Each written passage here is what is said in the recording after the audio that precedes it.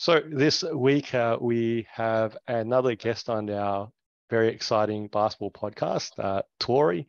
Welcome and thank you for coming online to have a chat to us. Thank you for having me.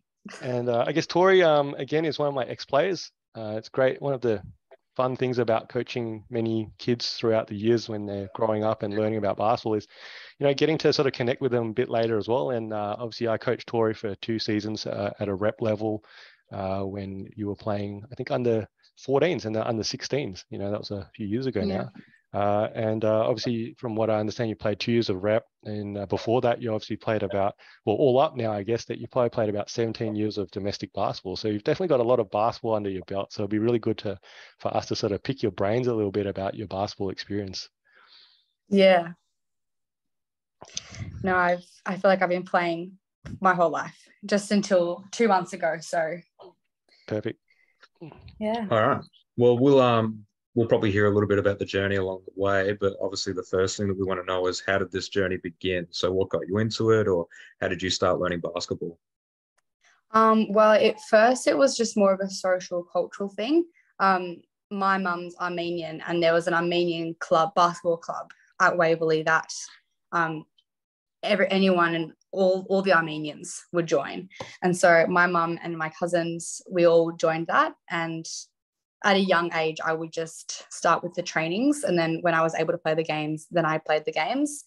And it wasn't until I stuck with that same team until I was in the rep team as well. So it started off really, really casual, and it was just something to do so my mum could see her aunties and all that sort of stuff. But then it got to, I started liking it a bit more, and so joined a rep team.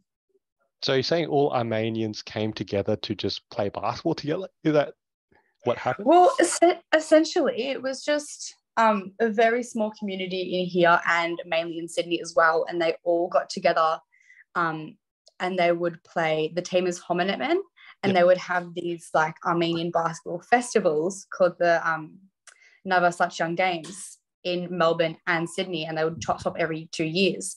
And it was quite a like culture and atmosphere. So my mum was pretty eager to get me and my sister into that. So it's not compulsory if you're Armenian to play basketball, but it was pushed. It sounded really exciting. I guess I don't know that any Chinese organizations are playing basketball as a group. I guess that is really interesting to hear that. I guess sort of curious, obviously you went from you were playing at home men obviously with that group, like you said, all the way through to when you started playing rep, when I was coaching you under 14s and under 16s at that point. How did you sort of find that transition, I guess, from domestic to rep basketball? How did you I found it very, very intense. It went from, one of the main reasons I then joined Interrep as well was because it started to get very sexist as you got older. They would just, it was just the boys playing and we were just there, I don't know, to get our steps up.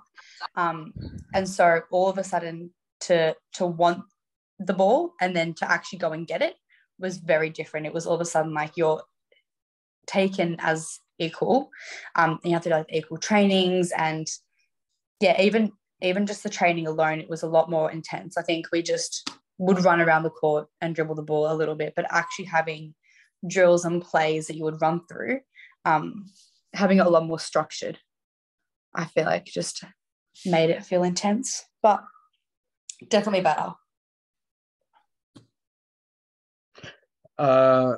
I actually want to do a follow-up on that one real quick. So are you kind of alluding to the fact that domestic basketball, the training was looser for females, or are you referencing the rep? Sorry. I'm referencing the domestic. Well, I thought the domestic games for me were a lot more sexist, just in the it was also mixed. But then going into rep, it was rep and females only. And so for me, there was a big change in that. But I know if you're going from, I would have a completely different experience if I was going from a women's only domestic to women's only rep. So I've kind of got a biased view in that sense. But that was just one of the things I noticed, was we got a lot more ball time, court time, everything, and it was more structured.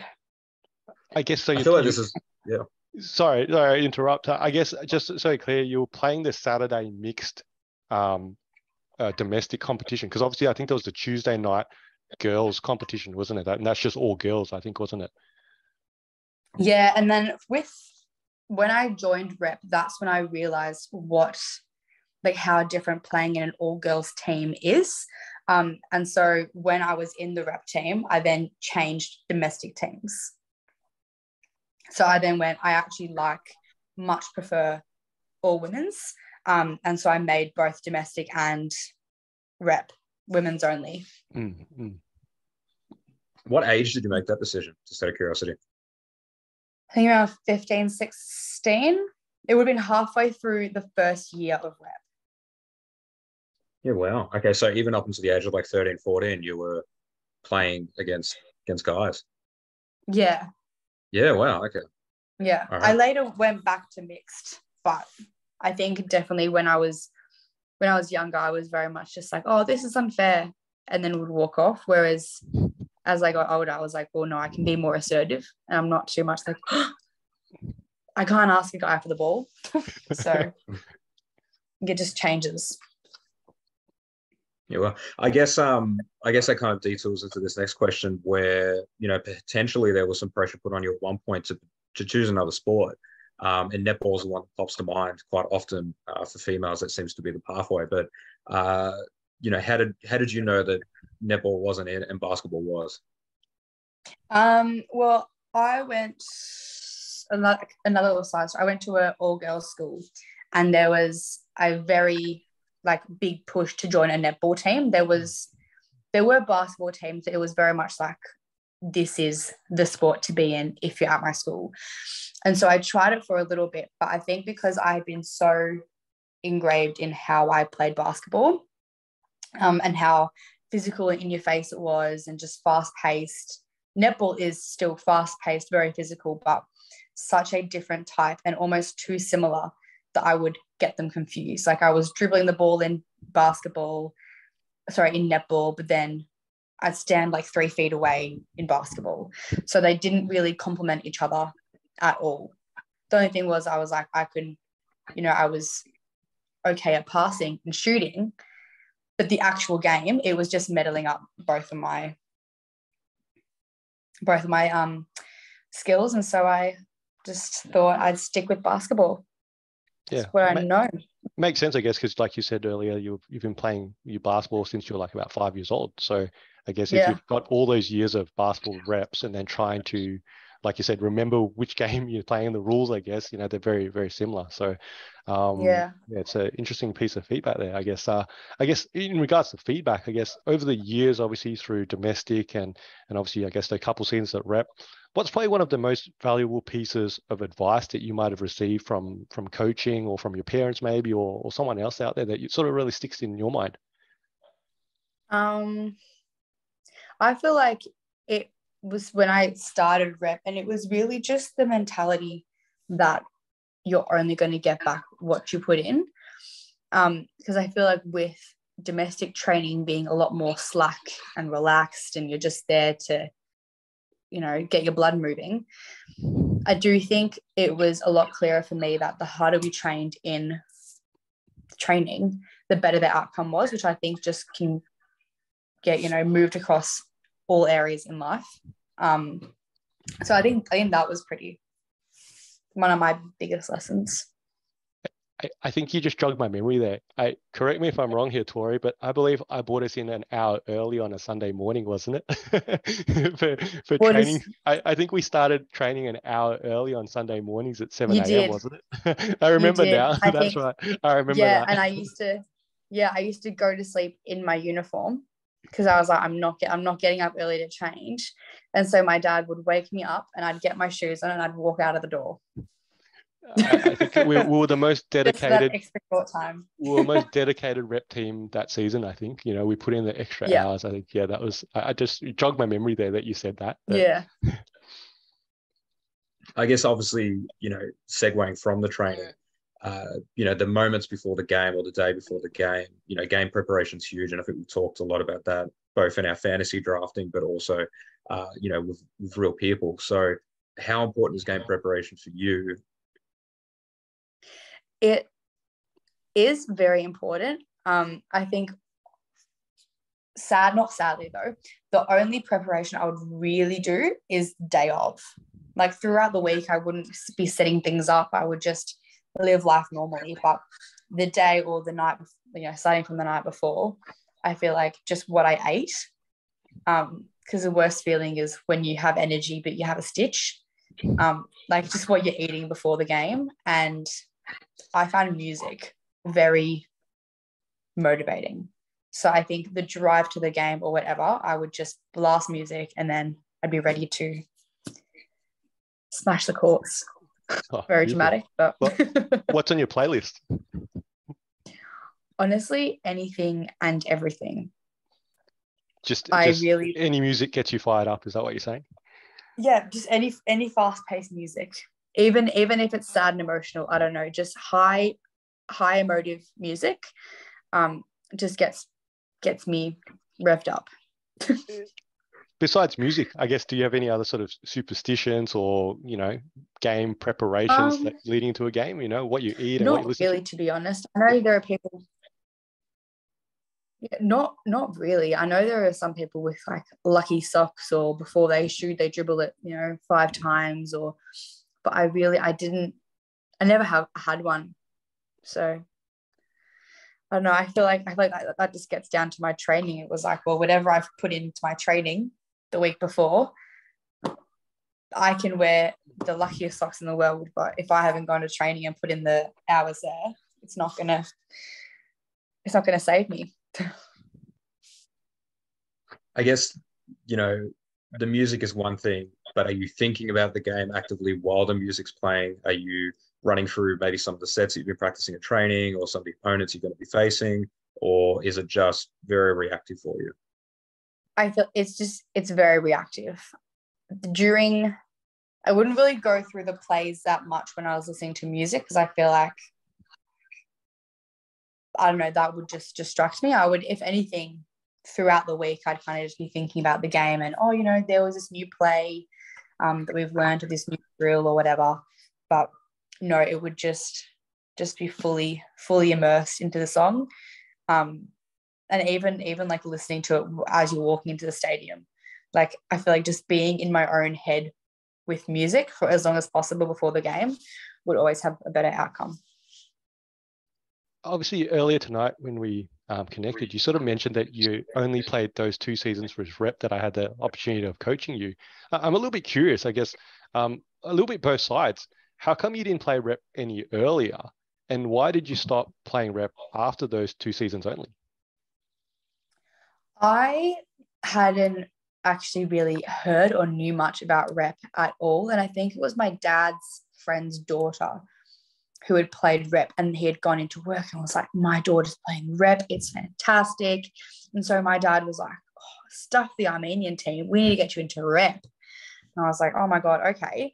And so that's when it started. And then I think towards the end, I loved it.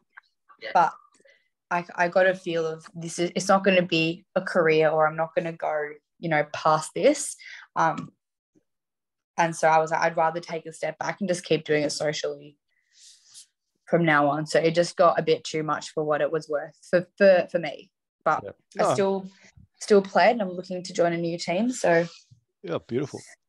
I guess in regards to sort of still playing, which is the next question that one that I'm really curious to hear your answer about, actually, is that I guess I see a lot of people playing basketball. Yeah, if you drive around town, you see a lot more basketball facilities, at playgrounds nowadays, and at schools, obviously, where they leave the rings up, hopefully, for kids to shoot around at.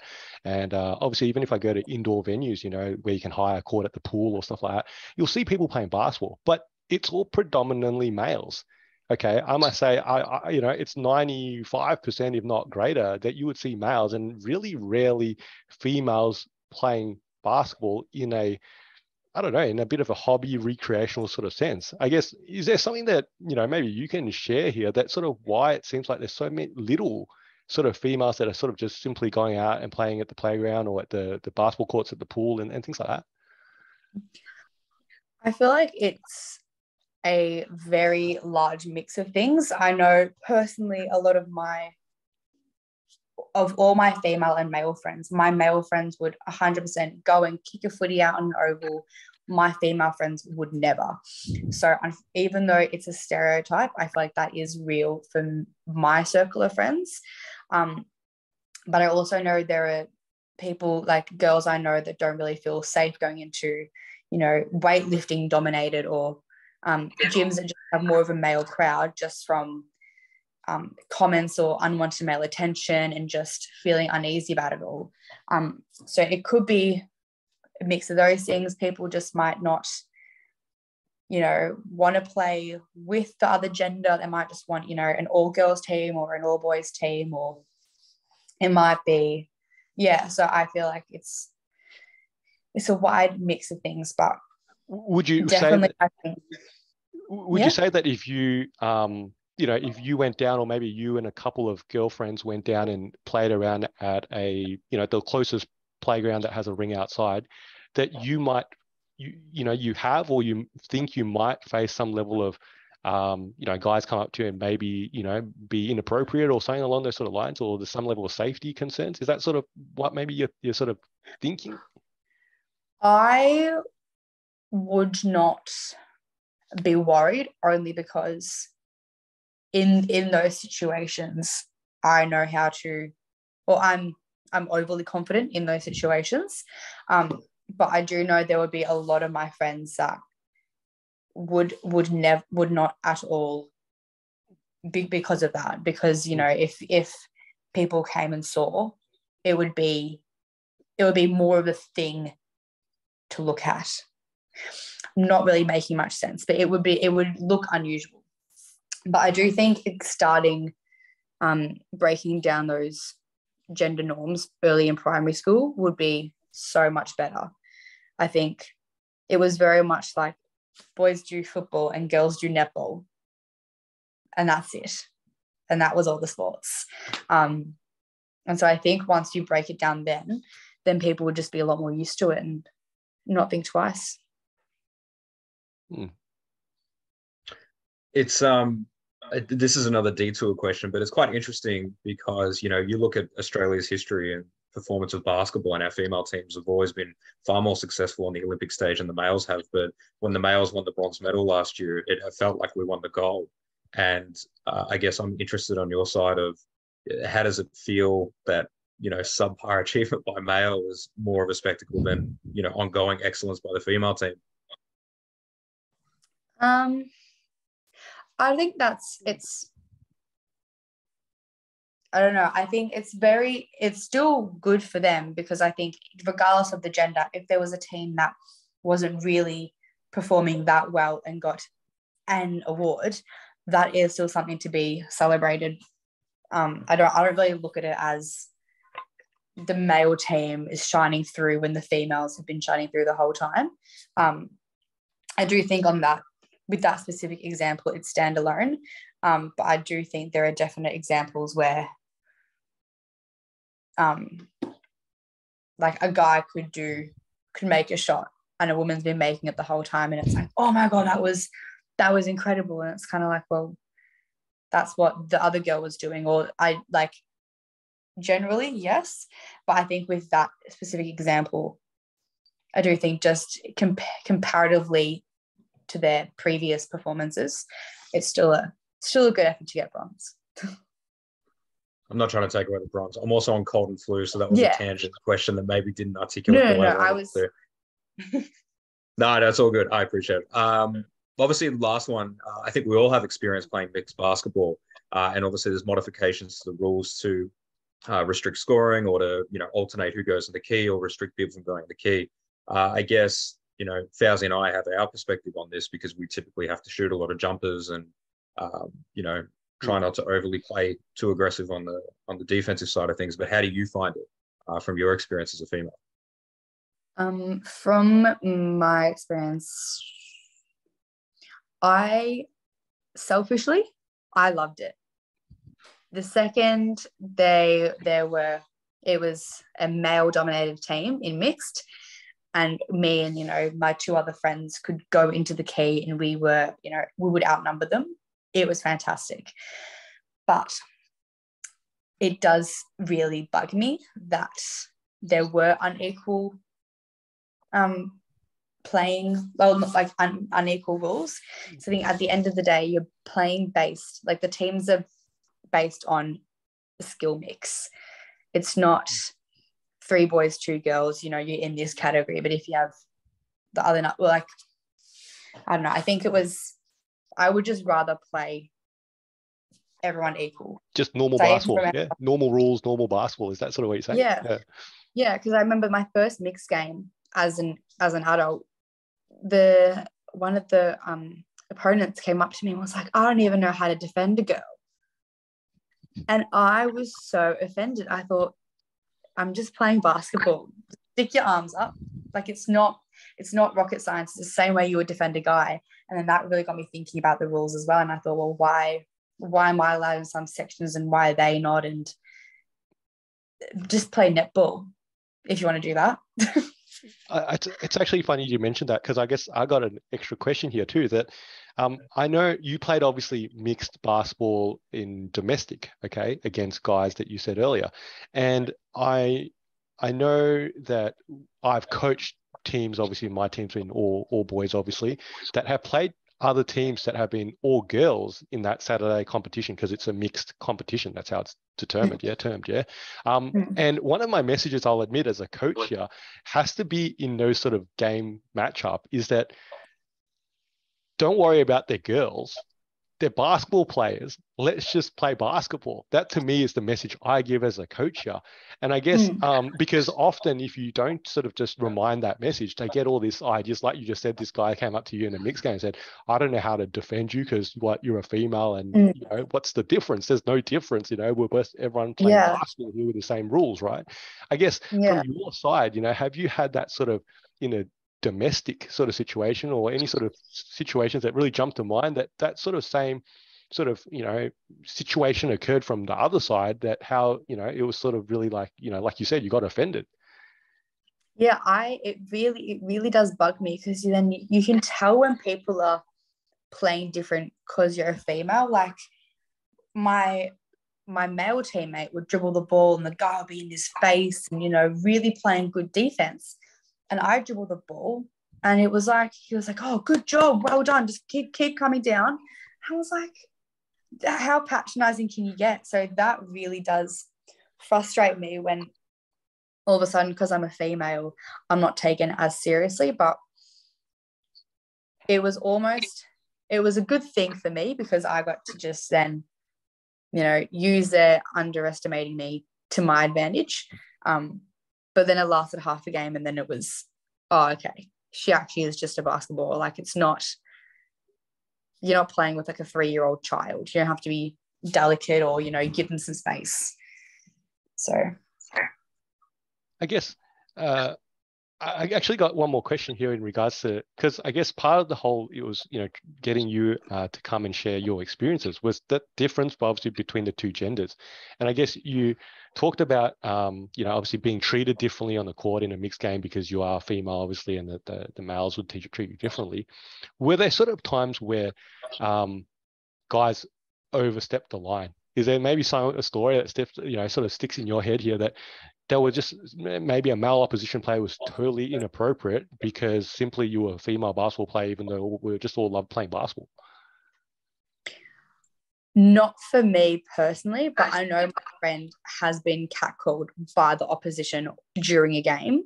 And for me, that was just really disheartening, because like, you all go and it's a fun thing to do. And I'm just like, well, this is one of the reasons why, like before, this is like, you're going to eradicate mixed gender sports if both genders can't feel safe playing. So that was really frustrating, but not for me personally. I think also, like the second someone says something to me, I'll talk back. Like I was like, oh, I can't, like, how do you play against a girl? I was like, the same we play against a boy. Like, I'm not here to just, I don't know, be treated differently. So yeah, luckily it hasn't been too bad for me though. No, it makes sense. I guess it's probably helpful that you had all that junior experience as well, playing with guys throughout the years. So I guess, it sounds like when you've sometimes been faced with these situations, you've been able to sort of stand up for yourself, which is great to hear, I guess. So yeah. Good. I guess yeah. You got any more questions, Nick? No, I think it was a really great interview in terms of being able to like flow with natural things. I feel like I want to partially apologize because I feel like we've chucked more gender questions at you than a previous guest, but no, I also think that potentially it's a bit of it's a bit of an advocacy for you.